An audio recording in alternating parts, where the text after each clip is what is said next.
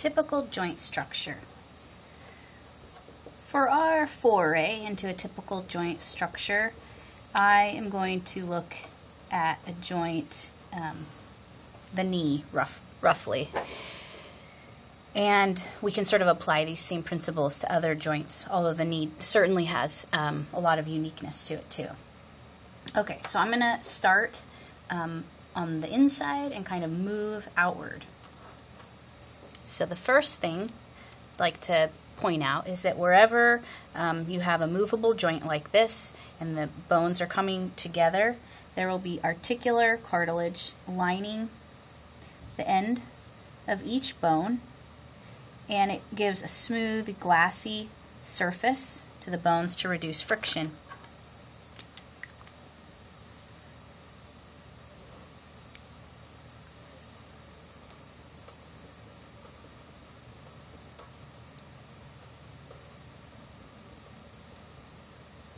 I wonder if you remember what kind of cartilage articular is.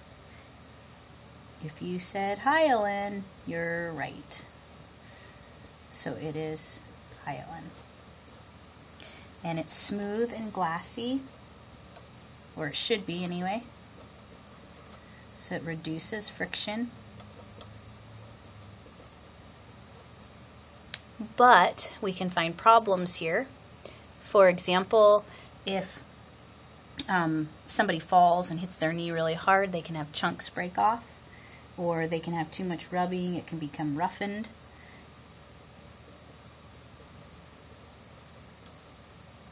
So we could kind of classify those as trauma or maybe overuse. Then you can get a roughened cartilage, and specifically articular, because there is also other kinds of cartilage in the knee we're going to talk about. So if they're roughened articular cartilage, basically what that person will experience is what we call osteoarthritis.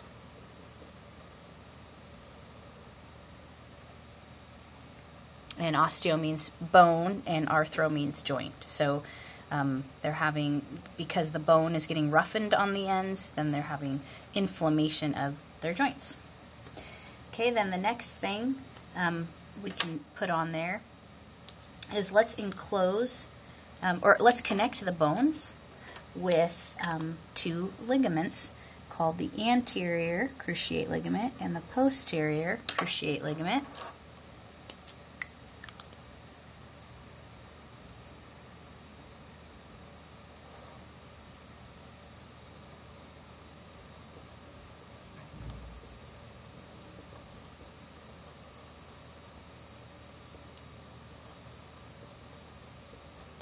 The anterior one is abbreviated ACL, and you've probably heard of that one because it's the most commonly torn one in twisting trauma, such that you hear it happening to soccer players and football players.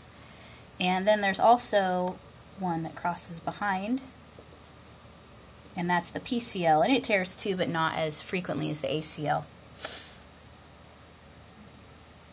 Okay, then let's enclose the joint with a membrane called the synovial membrane. So you can take a pink pen and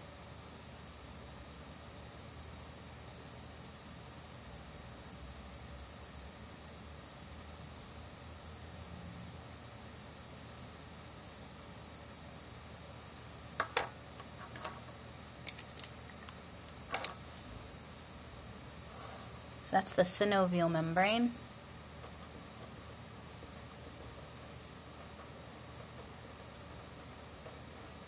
This word synovial means together like an egg, so it basically, synovial fluid is kind of like an egg whitey fluid, and that's where it got named.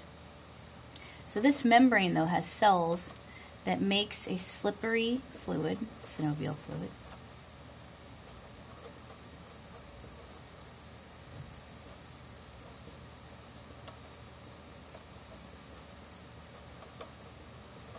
And its job is to reduce friction in the joint. If the synovial membrane becomes inflamed, we call that rheumatoid arthritis, and that's particularly an autoimmune disease.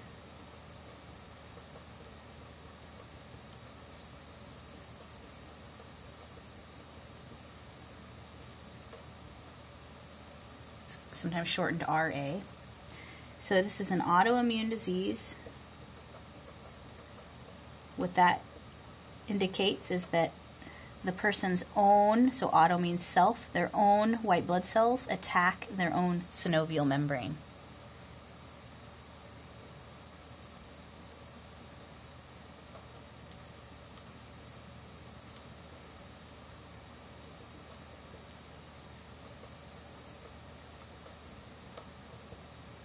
We don't know the cause of a lot of autoimmune diseases, but we are finding frequently that there can be a link with an infection earlier in life, or maybe even a food allergy, such as an allergy to gluten, can be linked with rheumatoid arthritis. Interestingly, celiac disease also seems to be linked with rheumatoid arthritis, all indicating that antibodies made to a foreign substance such as gluten might then predispose a person to having those same antibodies attack their own synovial membranes. So I think I'll even put, there's a strong correlation with gluten sensitivity for RA.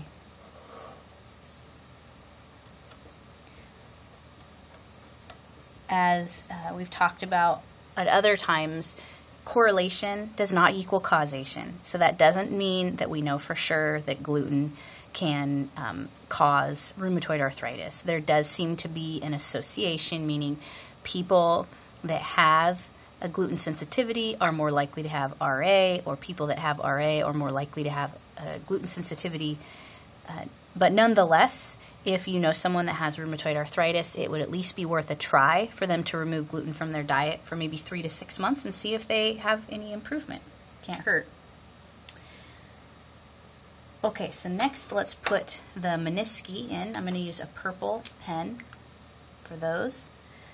There is a medial, in the knee anyway, a medial and a lateral meniscus.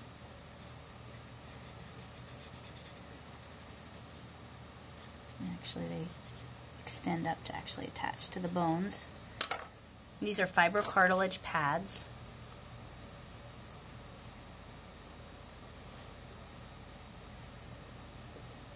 There's 2 of them in the knee, but you do also have them in a few other joints, such as the shoulder and between where the clavicle attaches to the sternum and to the scapula. You also have a menisci.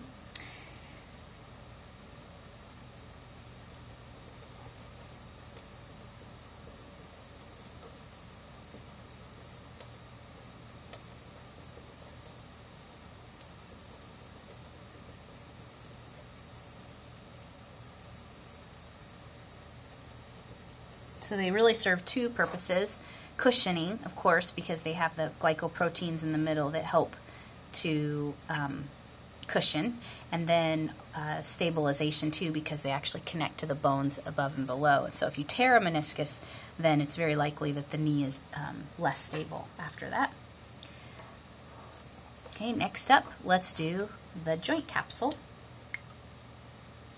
And if you recall from the anatomy of the bone, the periosteum of the bone is actually continuous with the joint capsule, the same tissue.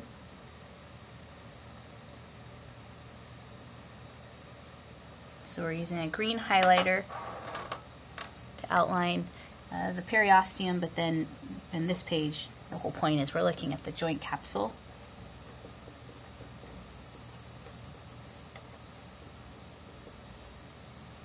And if someone were to need a particular invasive surgery into a joint, then this joint capsule would have to be cut through and then sewn back up again when they're done.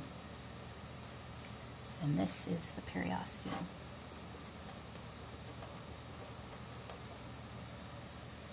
Okay, then there are a couple more ligaments. So we talked about the intracapsular ligaments. So the ACL and the PCL are actually inside of the joint capsule. And then there are extra capsular ligaments too, called the collateral ligaments, and they attach on the outside.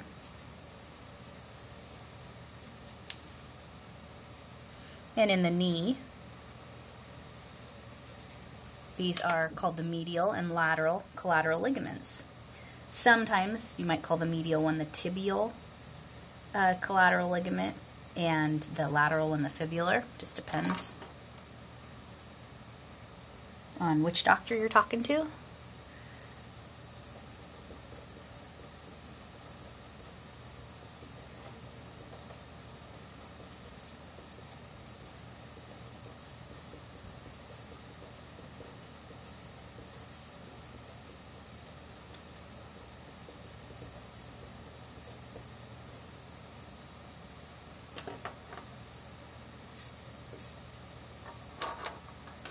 Okay, and then last but certainly not least, there are many bursa. I think the knee has 14 bursa, and I'll show you a couple places you might find. Oh, actually, I'm going to use pink because they're very much like a synovial membrane. So let's use a pink highlighter.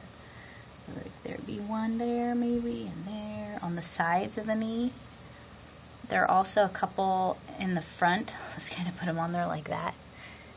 Like I said, there's 14 of them. I think 5 in the front, and then maybe 4 on one side and 5 on the other.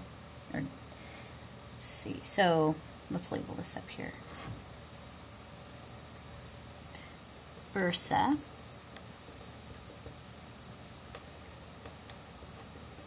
These are sacs of synovial fluid outside of the joint. So the synovial membrane is inside the joint, and then all these other friction-reducing little sacs of synovial fluid are called bursa. So you can see that they're really very similar. Bursitis is when those get inflamed, and they even help to reduce friction between the skin and the bone. So they are between tendons and bones, and even between skin and bones. For example, there's a bursa that is on top of your patella, so it'd be like, you know, if haven't drawn the patella, but let's say it's here, and then the bursa sits on top of it, and it reduces friction when your skin moves over your patella. And then there's another one down here by the tibial tuberosity, and it reduces the friction of the skin moving over the tibial tuberosity.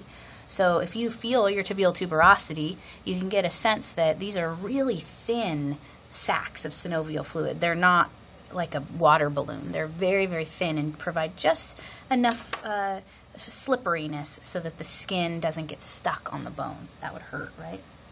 You also have plenty of bursa in the shoulder and all over your body in most moving joints.